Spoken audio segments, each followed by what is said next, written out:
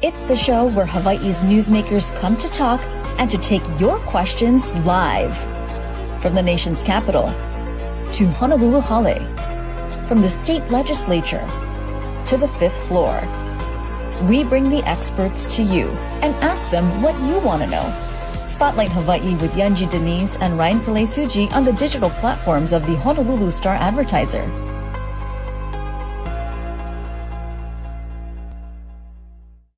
This episode of Spotlight Hawaii is brought to you by Longstrugs.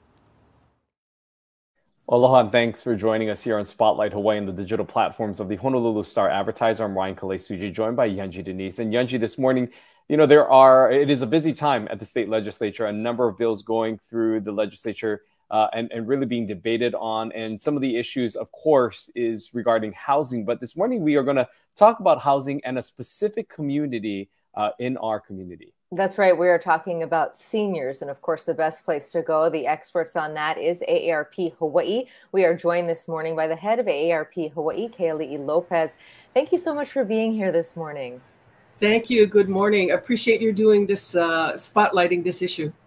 Yeah, this is so important. And what really caught our attention, Dan Nicasso had written a piece about tiny homes and the legislation that is going through to try to expand the availability of tiny homes. He wrote that in the Honolulu Star-Advertiser. And one of the things that he highlighted there was testimony that your organization had submitted about the vulnerability of seniors in our community. Can you tell us a little bit about the study that you did and the data that you've gathered about who is most at risk right now when it comes to evictions and homelessness? Thank you. What AARP did was basically utilizing the census data. We partnered with Statista to take a look at that data and basically predict. So it's a predictive data. And what it showed basically is that kupuna, families with small children and kupuna are at the highest risk of homelessness and evictions. And the concern really around that is the fact that, the cost of living in Hawaii is high. What we haven't seen is that basically, whether it's salaries or income, doesn't keep pace. And one of the other issues that we're really concerned about and happy we were able to pass legislation last year is how difficult and challenging it can be when you're living paycheck to paycheck to put money away for retirement and save for when you're older. So that in of itself is a really big challenge and puts people at risk. That fixed income, limited income, where the cost of everything is increasing so exponentially compared to what one may have saved or what one might have for Social Security. And if you can talk a little more about just the numbers that we're looking at here, how many seniors here in our community in Hawaii do you believe are the most vulnerable? And when it compares to others demographics in our community, where does the seniors of the kupuna stack up against others who are facing some of the similar issues that you speak about? Well, I mean, to be clear, kupuna are less than 50% of those numbers, but at the same time, the idea of even having, 1,200 kupuna evicted or potentially evicted or homeless still is a staggering number. So it's about 1,200 that it predicts are going to be evicted or homeless. But then also you've got the challenge. So for homelessness, we're looking at maybe about 2,000 for homeless and about 1,200 for evictions. And that's still high. I mean, for anyone who's in that situation, you being the one is still too much. So that's the thing. I think what people don't realize is, again, it's having that fixed income and the fact that the price of everything keeps going up. And as we know here in Hawaii, the rent is one of the biggest expenses. And, they say that really your rent should be no more than 30% of your income. Well, here in Hawaii, that's almost impossible for working families. So you do have a lot of folks who are working multiple jobs. Now, if you're a senior who's retired or can't even work, there's really no real easy way to enhance your income in that situation. And that's what puts seniors at risk, is that inability to potentially again, if they're able to and can go out and work, that's an option. But for many people, they imagine they would be living their golden years, being able to enjoy it. And that's what puts kupuna especially at risk, is that potential, the inability to have other forms of income if they're especially unable to work. Yeah, and for our viewers, I just want to put those numbers into context. When we think about the city and county of Honolulu, the estimate is that we have around 4,000 people in our community right now who are homeless. Right. So if you think about, 1,200, adding 1,200 more, that is pretty staggering when we think about the size of the homeless population now and, our inability to really help those people. We see, chronic homelessness is such a huge issue for our state. Can you tell us a little bit about what you think about this tiny homes concept that is moving its way through the legislature and how that might be able to particularly help the most vulnerable seniors?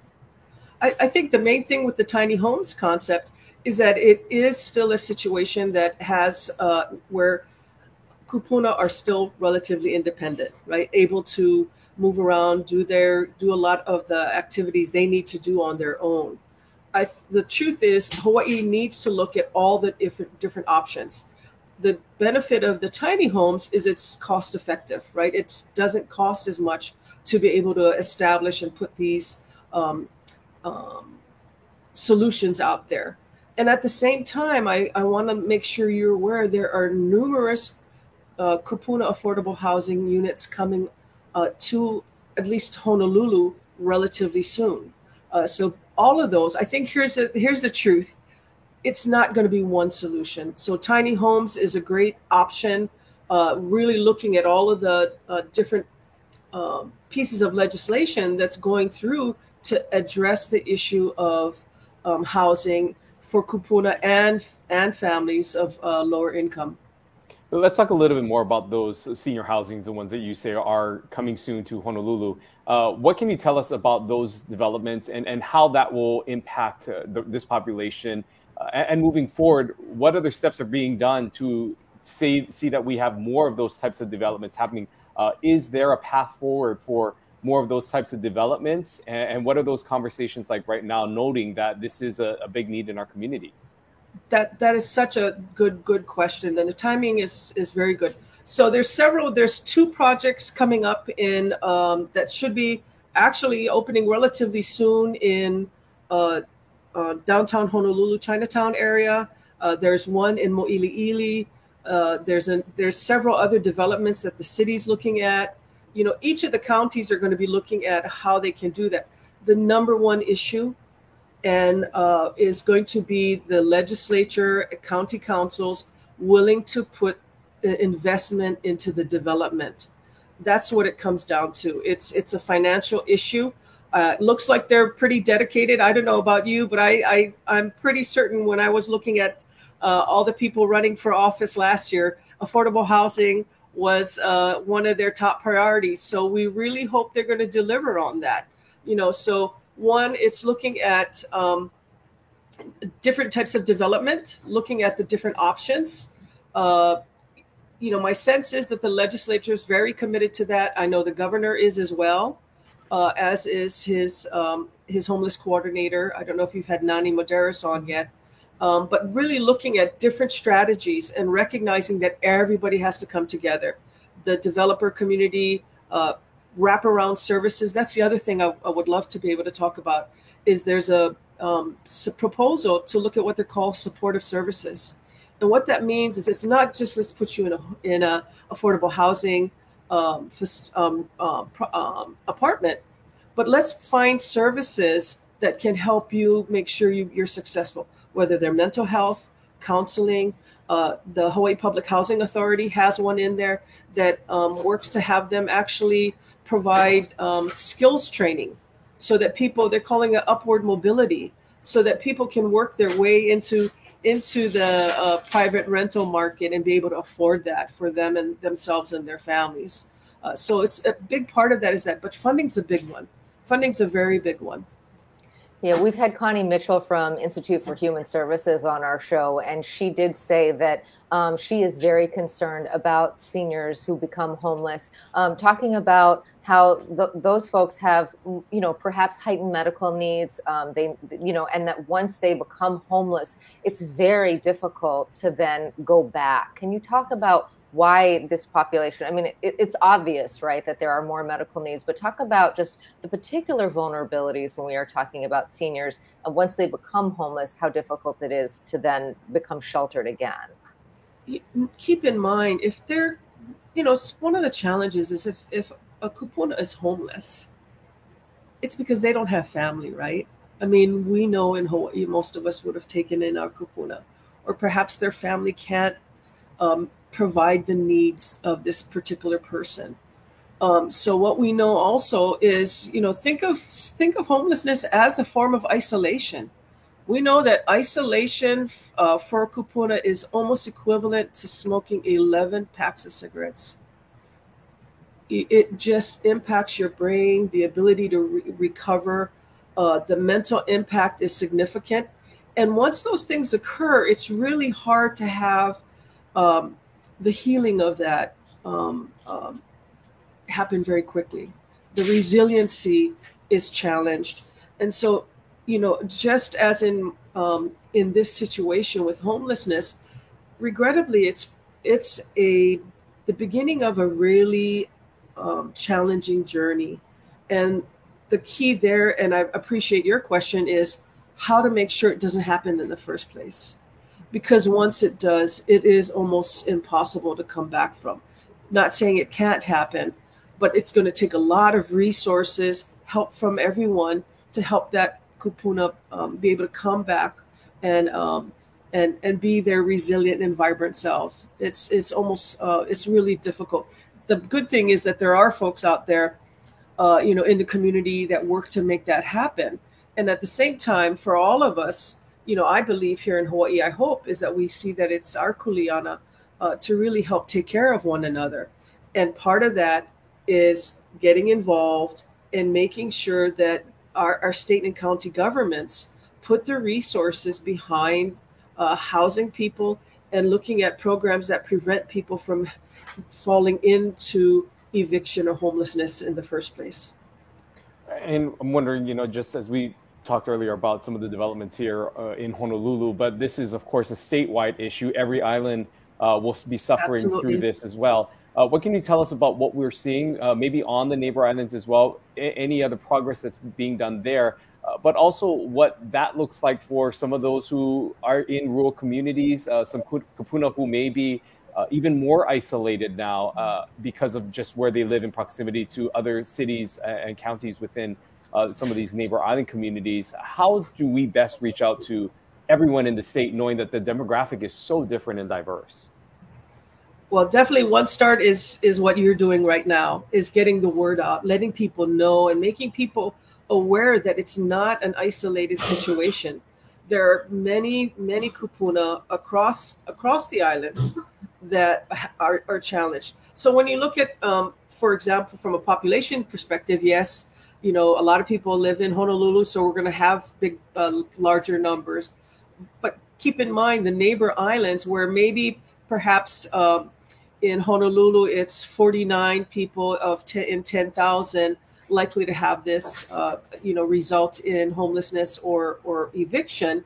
Well, the numbers aren't that far behind. In Maui, I think it's 33 or 39 in 10,000, with Hawaii Island next behind at 33 or 30 in 10,000.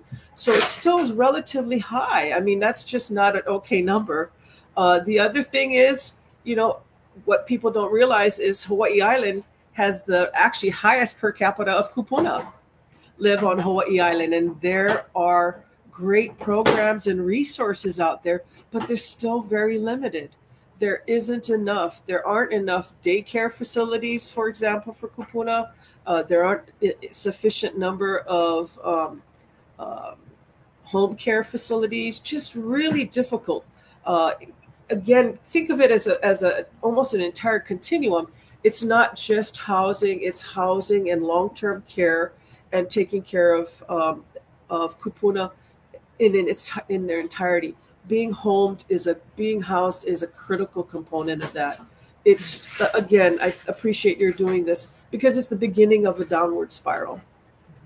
I want to talk also about that other sort of spoke in the wheel, and that's the caregivers. You did mention that a lot of the folks that do end up on the street might not have family, but there are plenty of folks who are living in multi-generational households, and that can be a lot, not only for the person who's being cared for, but especially for the caregivers. And your organization has done so much to support caregivers in our community.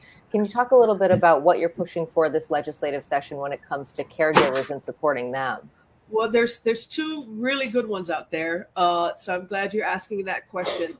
One is a program designed for workforce development, but it's a long-term care development training program. What we like about it is it's not only going to try to train more people to go into long-term care, but it also is going to be made available to people like you and I who want to learn more about how to care for our loved ones. So we hope that that passes. That's critical. Another important one is for those who actually have their parent or kupuna live with them, is there's a tax credit being looked at right now to increase that from, so if they're 65 and older and you're able to claim your parent or a loved one or a family member as a dependent, they're looking to increase that. And it doesn't really even cover the cost, surprisingly, of what it takes to care for someone.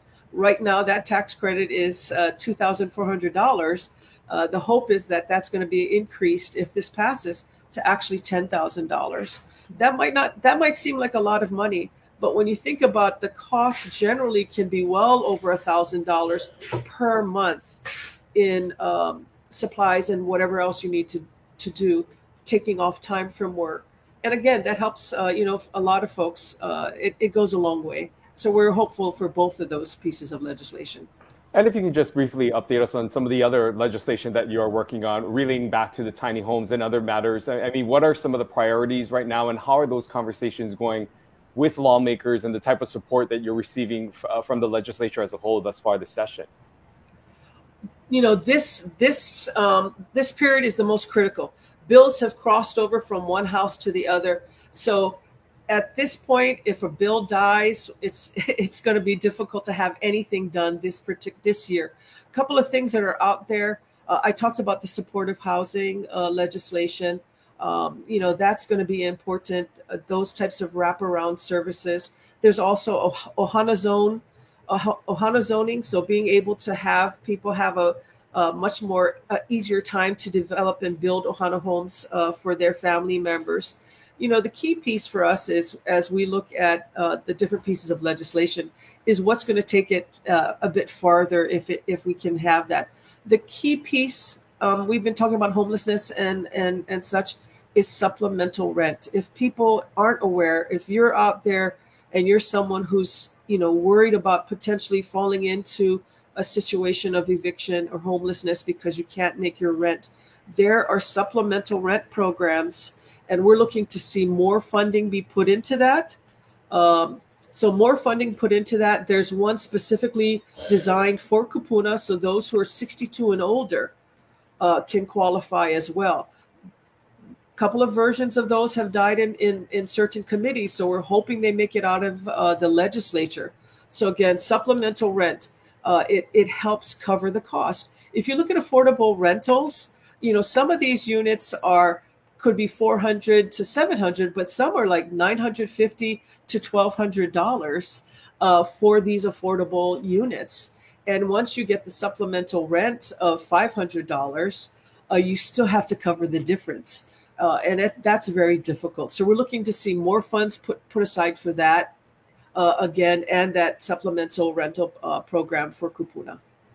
You know, you did mention that during election season, everyone says that they support affordable housing. Hawaii does pride itself as a very family-oriented community. Absolutely. What do you think about the state for seniors here? Is Hawaii a good place for seniors? Do you see the support that you're pushing for? What kind of resistance are you meeting? And just bottom line, is it a good place to be a senior citizen? Absolutely. And it's because of the things you just said. Is it roses and everything? No. I think a big part of that is everyone, including legislators, all have a lot of aloha for kupuna. And I see that in our work and people's willingness to have us sit at the table and want to hear about what's important for kupuna. And at the same time, Hawaii has many of the challenges that others have across the country. The cost of living and the cost of doing business and surviving here in Hawaii is just so difficult. So the degree to which, we can get together as community members, because it's definitely legislators, but, many of us out in the community have to get involved. One of the things I'm concerned about and AARP will want to look more into is this issue of not in my backyard.